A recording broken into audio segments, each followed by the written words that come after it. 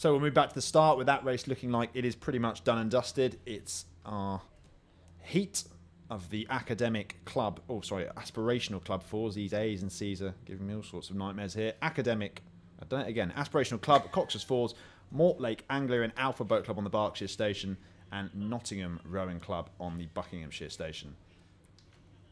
So about 3 different clubs in the Nottinghamshire region competing today. This one is the one I'm most familiar with. They always produce very good crews, right down from junior up to senior level.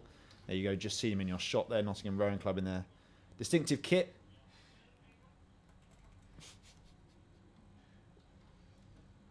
Ooh. Another very, very close close contact between the blades here. Mortlake and Nottingham. It looks like Mortlake are right across off their station. You have to wonder whether the umpire's going to get involved here, because at the moment they look like they're impeding Nottingham from my perspective. Yeah, I mean, I'd say actually right now it looks like they're both in the centre of the river. As I spoke, they moved across, I think. But like you say, it did look earlier like it was Mortlake. I can't quite see what the umpires doesn't look like he's getting involved. I think he's left the crews to move apart. Oh no, he's now warning somebody. He just stuck his flag in the air, but it appears that he's letting the race progress. You can just see now Mortlake moving quite substantially over towards us and now straightening up again back to the Berkshire Station. They look like they've got about a length's lead, just under a length's lead over Nottingham Rowing Club. But like you say, how much that steering and the closeness of the blades there impacted that, very difficult to say. Sure, it will have had some impact there on them.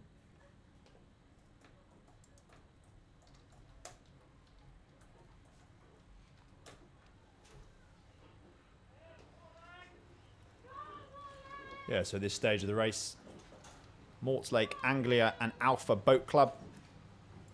Their stern just tickling the bows of the Nottingham crew, who look a little bit disjointed. Maybe disrupted by that earlier problem with the steering. Bit of support from Mortlake on the bank. I'm sure that will help them move through the middle of the course. You can see from that drone shot, Mortlake don't look totally comfortable with the steering, but look like Richard Phelps umpiring that race did look quite confident about keeping control over it there. So obviously has hopes that that'll stay separate and that Mortlake crew will be able to keep on their station.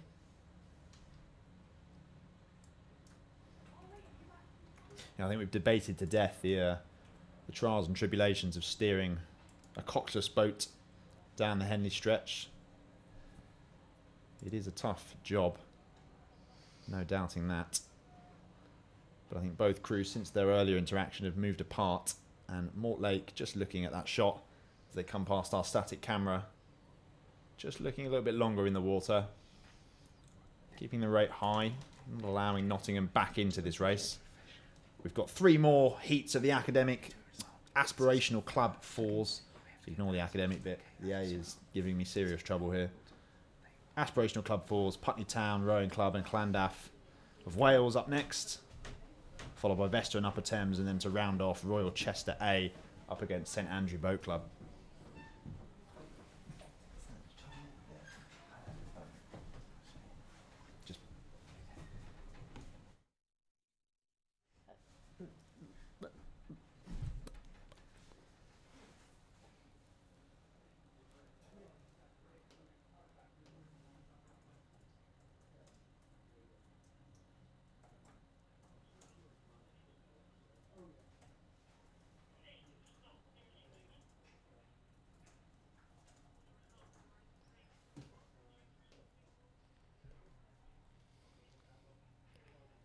So this looks like a pretty confident picture here from Mortlake Anglian and Alpha Boat Club, leading in this heat of the aspirational club Coxless Fours over Nottingham Rowing Club.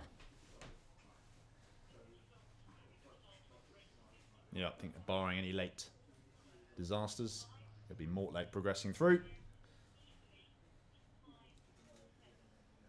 We've got another batch of aspirational club fours to follow after a brief interlude from the championship singles. But the next race on the course, which is on the state boats now, is Putney Town Rowing Club A on the Berkshire Station and Llandaff Rowing Club on the Buckinghamshire Station.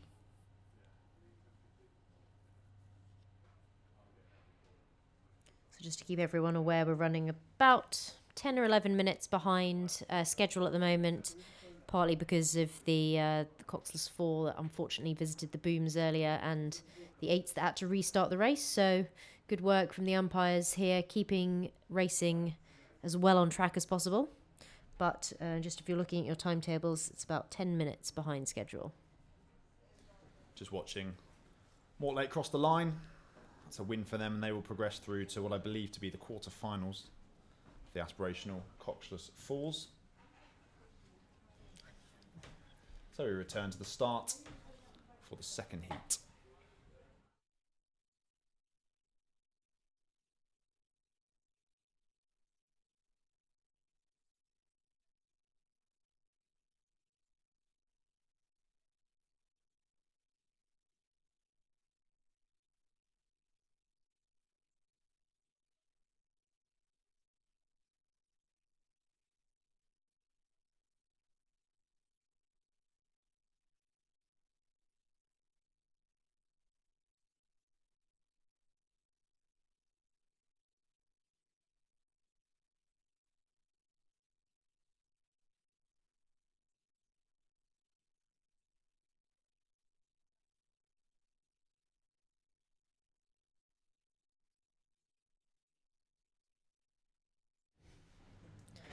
Okay, so we have the last few races, the results to give to you now. So it was a win in the championship singles for Tideway Scullers over Oxford University Women's Boat Club, followed by a win for Capital Lakes Rowing Club Australia over Wallingford Rowing Club. And then in that last race, you will have just seen a win for Mortlake Anglian and Alpha Boat Club over Nottingham Rowing Club, the first race of the aspirational club Coxless Fours.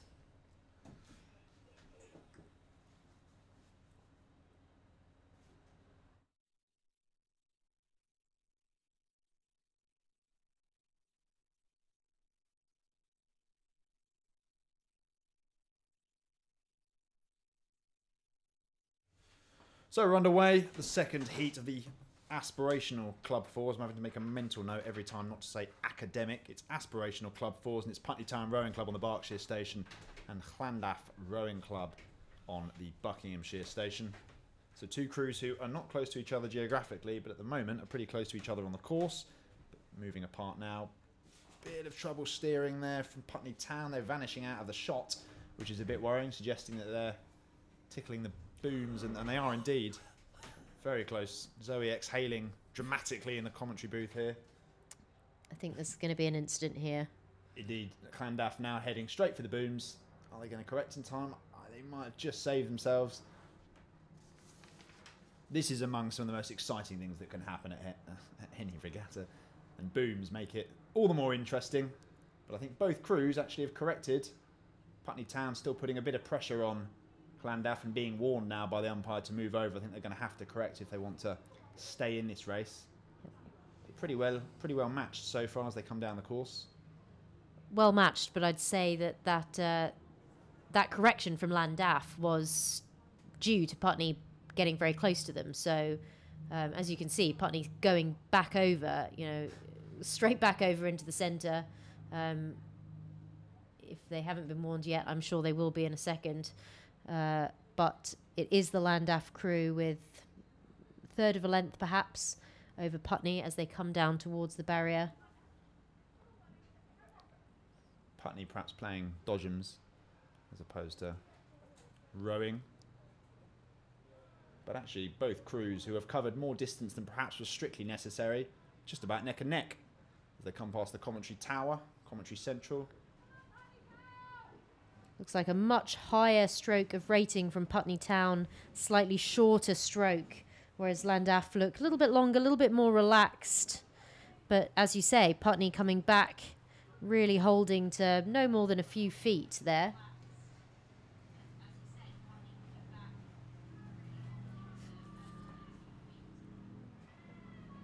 I actually think Llandaff look a bit more relaxed.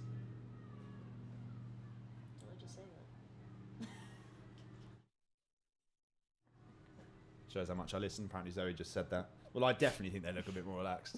I I'm going to confirm what Zoe said. And actually it's paying dividends for them, because when they came past us, there was about a canvas in it. I think I'd call that half a length now.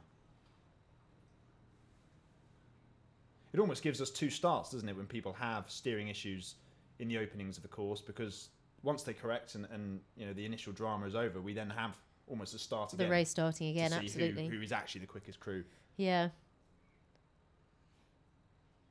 I mean, this Landaf crew looking pretty confident, actually, I think now.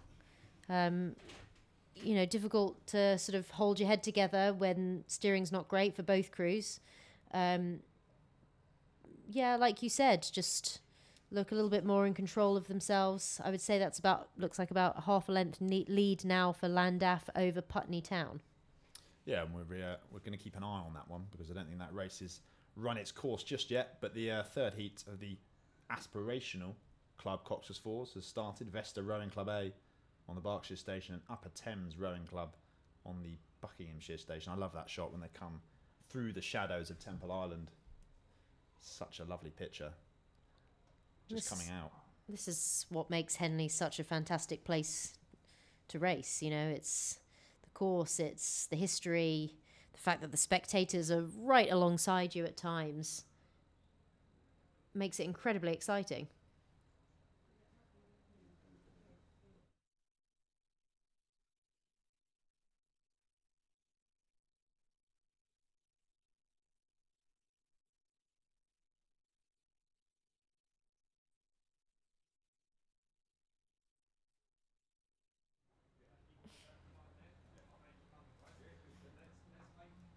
So 2 clubs who always feature towards the sharp end of a club rowing, Vesta and Upper Thames. So just looking up towards the top right-hand corner of your picture at the conclusion of the second heat, which is Putney Town and Landaf. And by no means is that race run its course yet. Still coming down towards the finish line, and not an awful lot to choose between them. Putney just looking a little bit ragged as they come up towards the line, but holding it together and actually putting a lot of pressure on Landaf. But will it be enough? Yeah, I think, like we said earlier, that relaxed style from Landaf, just a little bit more confidence in what they're doing, and I think that's why they're going to be crossing the line ahead here of Putney Town.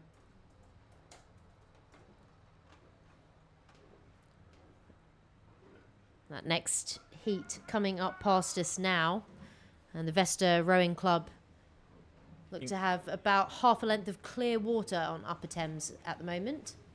Yeah, certainly in control of this one. I always think it's remarkable that the winning crew always looks more relaxed, but I'm sure if you've got the 2 crews out paddling, probably technically they both look as good as each other, but it's amazing that the winning crew can always exude this air of confidence, and the losing crew just don't look like they've got it quite together. To be fair to Upper Thames, this race is not over yet. They're still just about in contact with Vesta, but I think it's going to take quite the effort to overcome Vesta, who have now started to move into the middle of the river a little bit.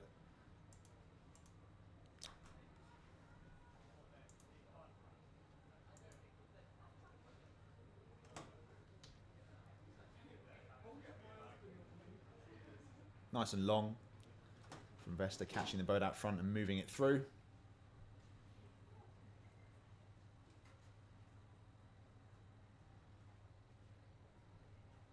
Just watching them, I feel they've got another gear if they need it. Yeah, they definitely look like they're not right at their max here, which is perhaps not surprising given that they have a pretty commanding lead here over the local crew from Upper Thames Rowing Club. Well, not only a commanding lead, but a congested schedule to actually get through the rounds. I mean, this is the heat. They've got a quarter-final, a semi-final, and a final to contend with if they want to lift the trophy on Sunday. So I suppose if you've got clear water or substantial clear water, you do want to wind down a little bit and give the legs a break. Yeah, I think so. It's a long weekend of racing, especially, you know, with the weather like this, hot. You've got to look after yourself, make sure you're staying hydrated and eating enough. So, yeah, definitely not worth spending any extra energy than you need to.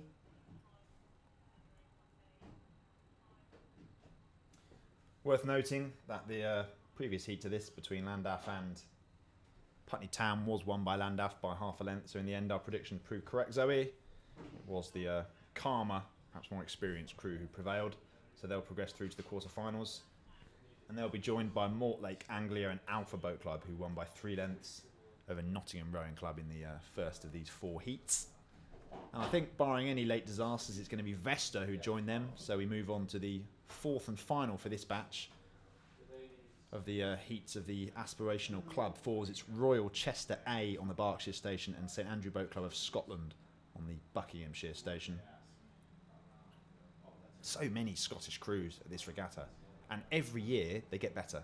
Edinburgh, Glasgow, St Andrews, they all produce top quality crews, and I think that's stemmed from a lot of investment into rowing up there, a lot of time, a lot of effort, and actually success breeds success. Absolutely.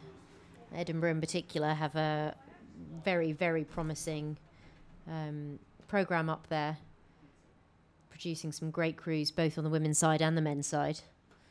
But this race here does look like Royal Chester with the early lead, although they were just being warned as they came towards the end of the island and are still being warned to move back onto their station as they come up towards us in the commentary box. Oh. Well, I think Royal Chester might actually be slightly behind here. It's very deceiving because we've only got Royal Chester in our shot. But at the moment, I think they're being led by St Andrew Boat Club. Yes, I was completely wrong. Best not to listen. Don't say that. Put us all out of a job.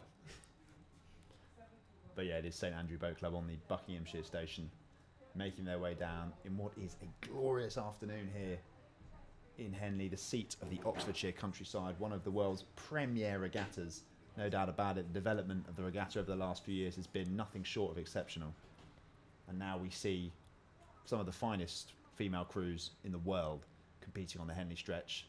For honours on Sunday afternoon, and St Andrew Boat Club putting in a pretty good show so far. They've got, I'd say that's clear water, Zoe. Yep.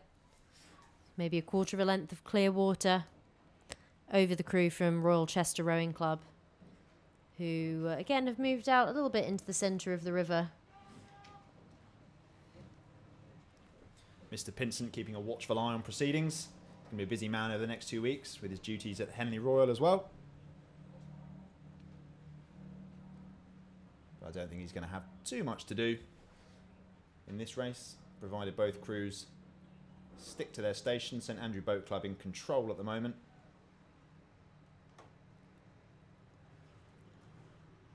And actually on top of their 4 that's performing very well here. I think they were finalists in the Britannia Challenge Cup last year, if I'm not mistaken, losing out to a crew from Oslo. So a lot of pedigree, a lot of history at the club. And those girls staying true to that reputation. Be interesting to see if they can continue to move away in the middle part of the course. It's very rare that a crew can actually come back from this sort of deficit, especially in a side-by-side race, a matched race like this. But never say never. Just looking back at the previous heat of the Aspirational Cox's Falls, and it was a win for Vesta Rowing Club by 2.5 lengths over Upper Thames. So it'll be Vesta, Llandaff and Mortlake, Anglia and Alpha who progressed through. And as we look at the shot here, I think St Andrew will be joining them.